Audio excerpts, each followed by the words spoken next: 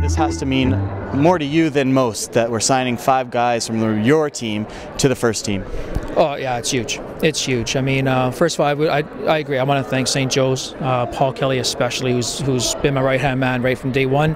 It's fantastic here, and they really help these kids out as well, because the second part of being a footballer, I think professional footballer, is their life skills and whatnot, and they get all that from Paul. For me, it's funny. I woke up this morning and I looked at Cindy, my wife, and I said, you know, I don't have kids, and I said, but I imagine today is like kind of that proud father moment. Yeah, that's what it's like for these 5. Yeah, they've stood out. They've stood out in training games. They've stood out in training sessions, and they just bring something to the table that we think will allow them to play this year and see a bit of minutes. So we're hoping. Mallan, you just signed your first ever professional contract. What's today been like for you?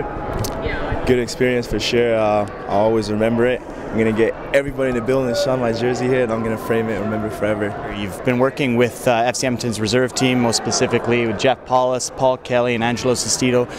How much did they affect you in your playing career and get you where you are right now? They really helped me a lot.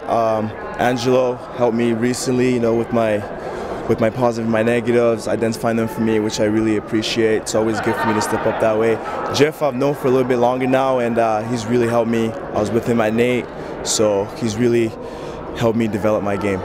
How much are the guys on that first team already on that team helping you in your position? You know, actually they've been helping me a lot, especially Wes and Sean, guys like that really helped me how to read the game, understand the game, and once again help me with my weaknesses and my strengths. For me right now, I just really want to get the experience and learn from all the older guys and push for that 18, maybe get on the bench and watch some of the games and really learn from it. It's been a great day for me, biggest day of my life so far in soccer. You know, it's a big step to my career. Hopefully I get to improve with the first team.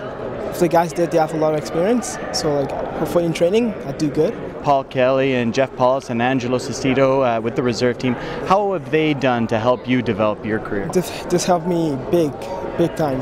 They've been a big part of my soccer life. You just came back from a U17 Canada camp. Talk us a little bit about how that camp went.